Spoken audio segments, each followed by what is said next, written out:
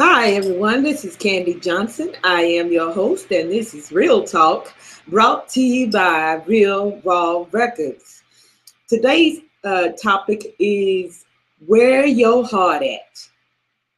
And I know that's incorrect English, but it was purposely written that way, and I'm purposely pronouncing it that way because where your heart at is basically realistically a question that is soul searching type of question.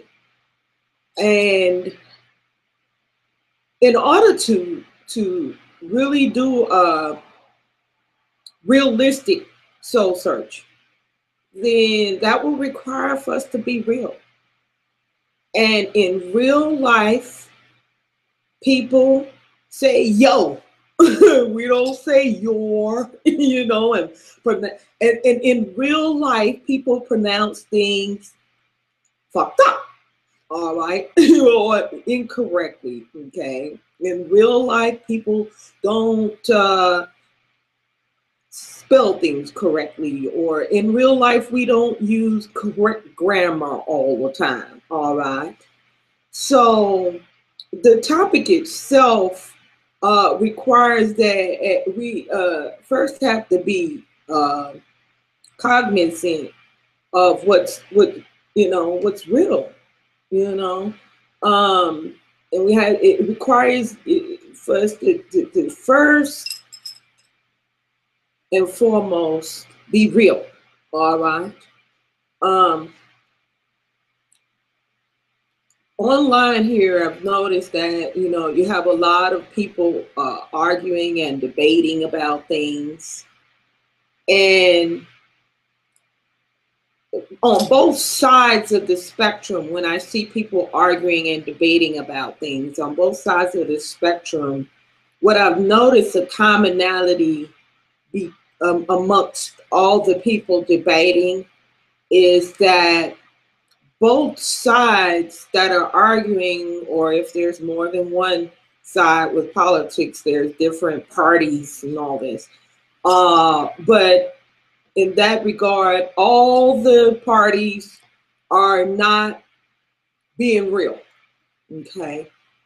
And people that are arguing here online, whether it be about religion or politics, they're really not being real with themselves first and foremost.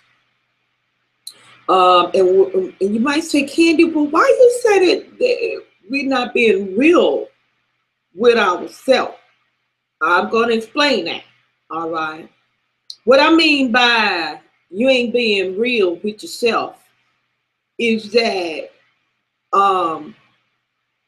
when people indulge in certain things, they do it because they care about something, all right? Now, so I'm not saying that you're not being real because you care about something. What I'm saying you're not being realistic about is how much you care about certain things and how far you're going with it, all right? Not being realistic, okay? In reality, when it comes down to politics, for example, you have all these different parties, okay, in politics.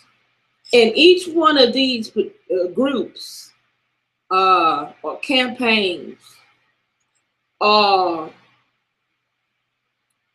set up to so-called represent a certain party, all right? They're supposed to be representing a particular group of people that say, okay, we agree with these politics, or we agree with these issues, and we have the same or common beliefs as far as how this particular issue should be governed or not governed and so forth. All right. But realistically, and this is why I'm going to get down to the nitty gritty of why I say that you're not being real with yourself. Realistically, I don't care what party you pick. There are going to be some things about that particular party you chose where your representative that you choose, even if you were to dominate the government as far as your voting is concerned, and your person were elected into office, realistically, that representative is not going to be able to control the governing factors of our society or of our country. All right. And this goes for people in other countries as well. All right. But realistically, here in the United States, no matter what party you choose, all right, they are not going to be able to change the whole government to suit their political beliefs. Okay.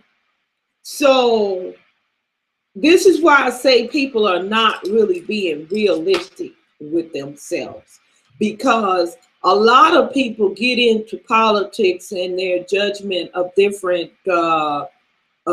parties or people that believe in or politics differ from theirs.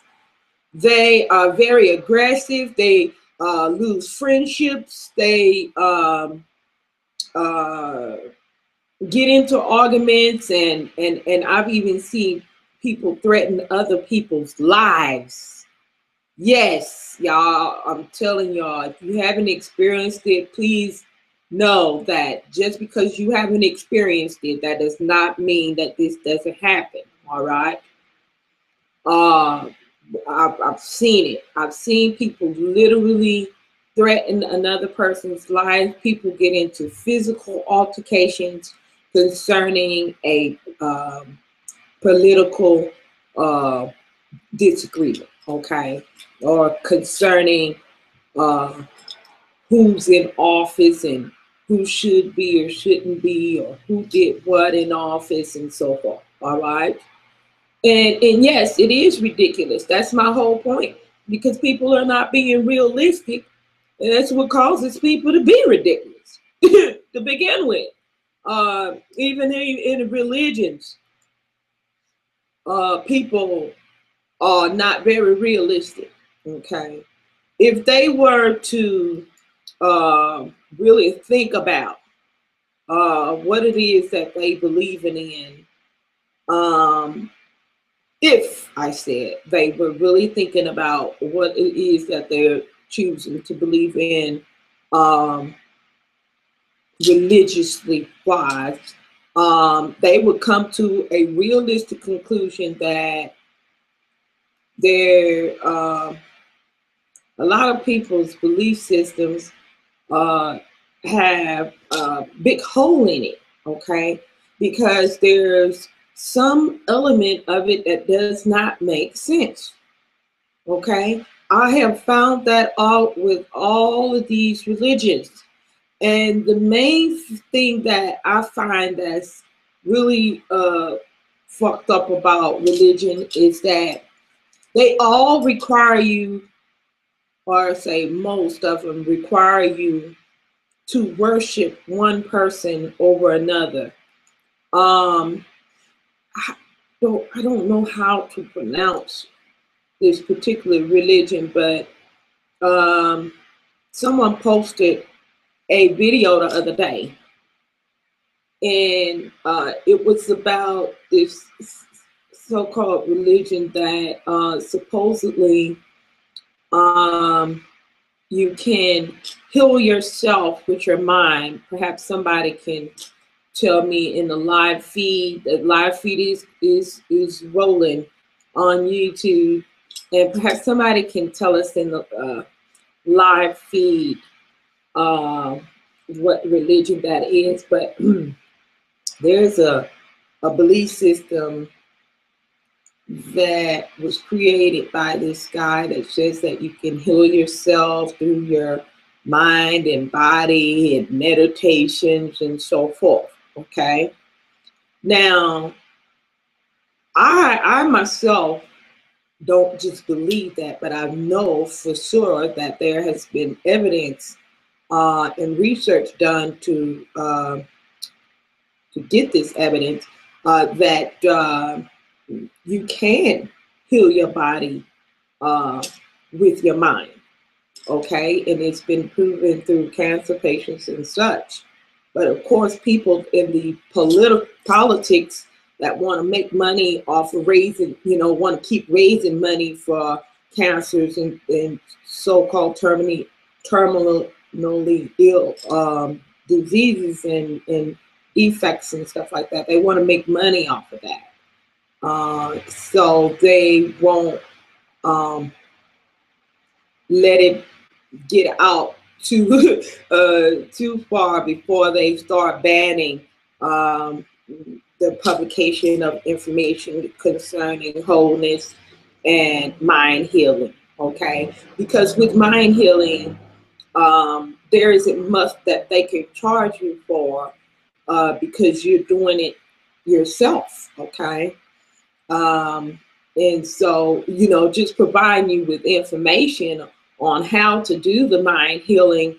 Once somebody told somebody and somebody told somebody via word of mouth, then you wouldn't need the doctor no more. See, so that don't go along with their plans to